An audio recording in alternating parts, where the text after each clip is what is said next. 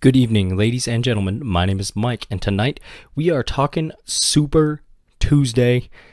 It's getting nuts. No big surprises thus far, but we're still very early in the night. I'm going to tell you what my thoughts are as the results come in, and also what I think is going to happen and what that means for the future of the Democratic primary. If you like what I do, please be sure to subscribe to my channel, like this video, and follow me on Twitter and Minds. Let's get into it.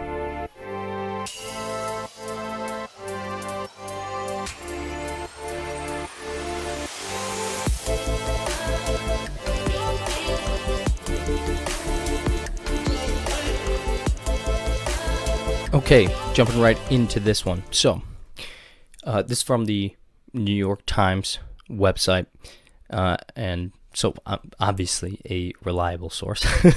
But here's the thing, real quick. It's very important to give credit where it's due.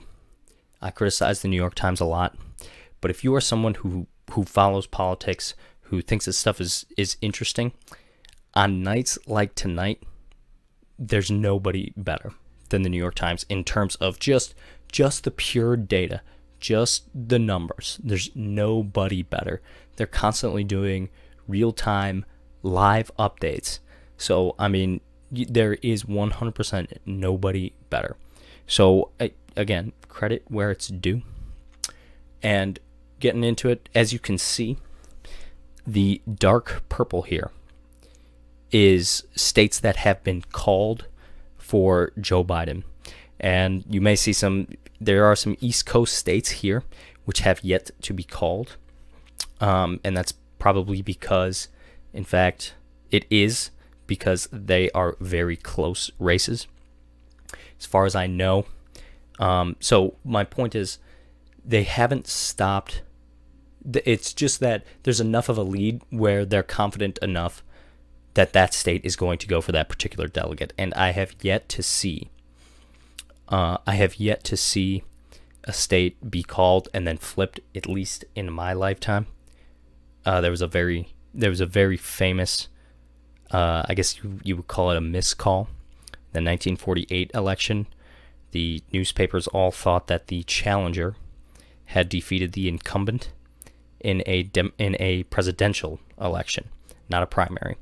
So, to that, I would say that's the famous newspaper where it's Truman. It's Harry Truman, 1948, and he's holding up the newspaper like, Dewey defeats Truman. So I guess to that I would say the fake news has always been here. But yeah, that was in a time before they could issue corrections. But like I said, I have yet to see something where they call a state and it flips. Personally, maybe that happened in 2000 with Florida. Maybe, no idea. So, as you can see here, North Carolina, Virginia, Tennessee, Alabama, Arkansas, Oklahoma have all been called for Joe Biden. Interesting to note, he's doing very well in conservative-leaning areas, but the important ones, the big contests, are Texas and California, the two most populous states in the union, both up for grabs on Super Tuesday. California has something like, so I heard something earlier that was like 48% of the delegates going out tonight are just in those two states, just in California and Texas. And furthermore, it's obviously impossible because Bernie's won Colorado and Bernie has won Vermont. If all the delegates went to a single person, that would be enough to get the election from just the states going up tonight. So you have basically 1/4, because you need roughly half the delegates to get the election. So basically 1/4 of all the delegates are in Texas and California. That's crazy. That is absolutely crazy. But I do think it's fair. We do have a proportional voting system for the president, so I think it's fair that is reflected in the primary process. It's important to note that even Bernie had said that it's not the popular vote that should determine who gets the delegates or who wins the primary. It's the delegate count. So, but I do think it's fair that California, Texas, obviously they have the most people, one person, one vote. They do have the most people, so I do think that's 100% fair. It's also something important to note. The Republican and the Democratic parties are private organizations. They're not two political parties which were inscribed into our Constitution. In fact, many of the founders were hugely against any form of political party. And I'm sure they would have been incensed to know that the party has split, or the country has split among two party lines. But I've also seen people say that it was inevitable. The way things were set up, this is how it was going to happen. And we've always had two parties. You had the Whigs for a while, and the Democratic Republicans were a party for a long time. I can't think of any others off the top of my head, but it's always been two major parties and the rest. Except for I believe it was the 1908 election, could have been 1904, but there was the Bull Moose Party, where Teddy Roosevelt, because he's a boss, he didn't get the Republican nomination, so he just made his own party and ran. Got like 23% of the vote, something like that, and the Republicans lost, obviously. But I'm seeing people on Twitter saying Bull Moose Part 2 with Bernie, if he doesn't do well tonight. But again, all the two main ones are Texas and California. North Carolina has the third most delegates up for grabs tonight, and Joe Biden got that. But if Bernie gets California and Texas, there you go. I think that's enough. I think that's enough for him. And he's winning in Texas right now. Let's see if we can get an update here. 28.9% of the vote for Bernie Sanders right now. So a 5-point lead with roughly 1/4 of the counties. It's not the total vote, but the counties reporting. So we'll see how that ends up turning out. Another interesting tidbit, Tulsi Gabbard has gotten her first delegate. So Godspeed, Tulsi. Certainly a person with integrity.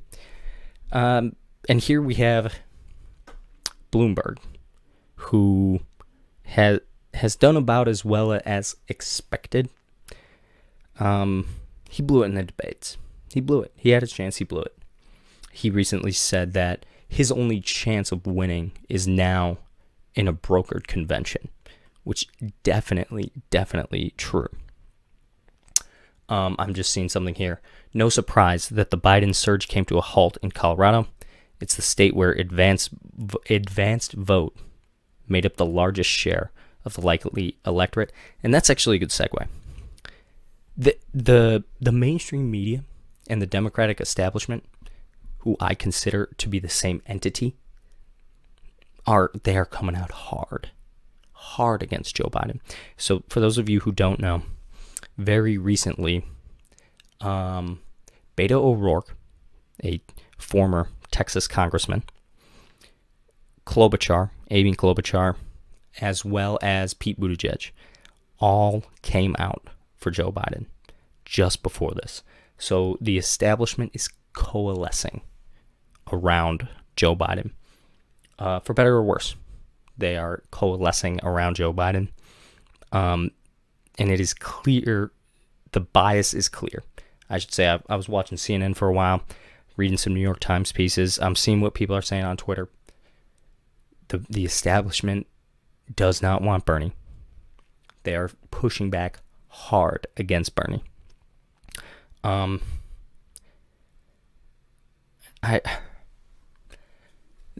torn, as I'm sure many of you are out there. I do not want Bernie because he's a socialist, which I am not. I believe that socialism is antithetical to what it means to be an American. And yet it is clear that he had the election stolen from him in 2016. And it is clear the establishment is, if not outright cheating, nudging things along. And you know, that's why I'm not saying they shouldn't do that. Whoever votes should the voters, the people, should decide the elections, not super delegates or establishment elites or anything like that. But I did see a couple of interesting points. There was one person that says, who cares? Who cares if these other people endorse Biden over Bernie? Who cares? Because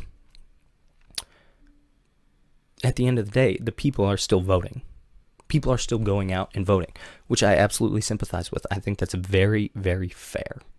It's like, yeah, look, personally, I don't care who Oprah endorses. I don't care who The Rock endorses. I don't really care who anybody endorses. And as we're speaking here, Oklahoma just got called for Joe Biden.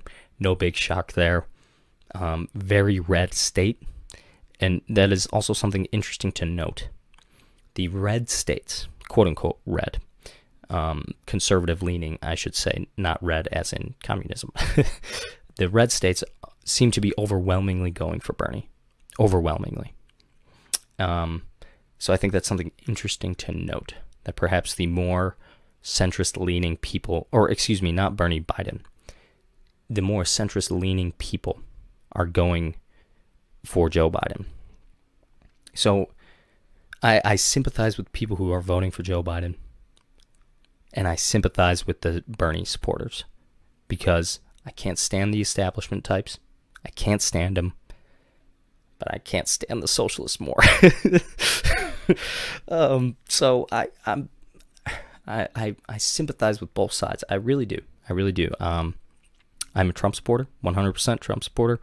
I'm certainly not a never or an always Trumper. He's done a lot wrong, a lot worthy of criticism. Certainly a lot of things that I wouldn't do. But there's no way, there's nobody in this race who I would vote for. Nobody. Not even Tulsi. Not even Tulsi. I would consider Tulsi. We would see what it's impossible for her, obviously, but if she was elected, I think I would have some soul searching to do, just because I think she's a person with integrity. And here's the thing with Joe Biden. Here's my problem with him. He's too old. I said it in a previous video. I'm going to be making a couple of playlists with just breakdowns of candidates and things of that nature, so it's easier to find certain topics on my channel. But my thing with Joe Biden, he's too old. He is too old. I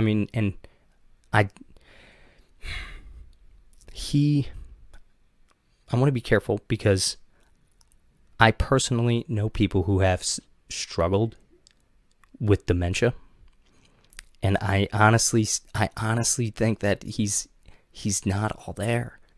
I really think that. So, I mean, to have somebody like that in the White House would be very disconcerting, to say the least. The dude's too old. He's just too old. So who's steering the ship of state at that point? I would say it's probably the bureaucrats. It's probably the establishment, because he's not up to the task. He even said recently, or I should say a few months ago, he's like, look, my VP pick is very important. He actually said this. He's like, I might not. He didn't say I might not make it 4 years, but it was heavily implied. Like, look, my VP is very important. Very important. And I agree. Sanders, I believe Sanders could do the job. I think he would do it poorly, because he and I have ideological differences. But I think he could do the job. I don't think Joe could actually do the job. And I think he's the only, as you can see, the four major candidates left, he's the only one of those four that I don't think is physically able to do the job. And Bernie's just a socialist. Some people may not consider that a term of derision, but I certainly do. So, back to Super Tuesday, before I go off on another tangent. California and Texas. California is going to be the big one. 408 delegates. That's crazy. Largest state in the union. California is something like the 5th largest economy on planet Earth. Just California. That's nuts. It's nuts. And Bernie's putting all of his eggs in the California basket. All of them. Every single one. We'll see how it goes. As you can see, no reporting data from either California or Utah, which is actually it's actually quite interesting. Because Texas does have some states in Mountain Time, which I suspect is why we're having delayed results. But Colorado's mostly Mountain Time, and yet they've already called that. And Utah obviously is 100% Mountain Time. So it's just an interesting.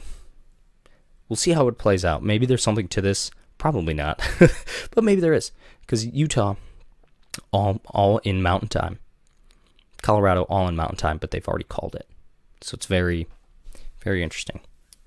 So I'll leave it there for tonight. I'm going to continue to watch this, and I'll be doing a bigger breakdown of the results tomorrow. So tune in.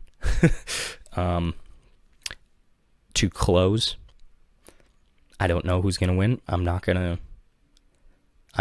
make any predictions, but I would say this: I don't think either of them could beat Trump. I don't, and it's not just because I support him. He's got the incumbent advantage. He's got the economy. The one thing that could do Trump in this 2020 election, and I think some of you may agree, some not. The one thing that could do Trump in is the coronavirus. If this gets out of hand, which I don't believe it will, I don't believe it's bad, or I think it'll get bad, but not horrible. There'll be some disruption, but it's not going to be anything insane. But if it does get bad, people are going to start saying, we need someone else in there. I think that's the only way that either of these candidates could win, either Biden or Sanders, whoever it is. And the last thing I'll finish up with is this. The Milwaukee Democratic, what's the caucus, not caucus or primary, whatever that giant event is that they officially say who the candidate is, that's going to be nuts. It's going to be crazy. The national convention, the Democratic National Convention in Milwaukee is going to be crazy. It's going to be crazy if Bernie does get it. If he doesn't, his supporters will riot. I'm calling it right now. It's going to be riots in Milwaukee. Don't go to Milwaukee that weekend, folks. All right. Thank you all for listening. If you like what I do, please be sure to subscribe to me here on YouTube. Hit that bell notification so you can get notified every time I upload. Like this video and follow me on Twitter and Minds. Have a good evening. Thank you all for listening. This is Mike, the American Analyst. Follow me on Twitter, Minds, and subscribe to me on YouTube. And be sure to hit that bell notification. I'll be coming out with new videos every single day for your viewing enjoyment. Have a good one.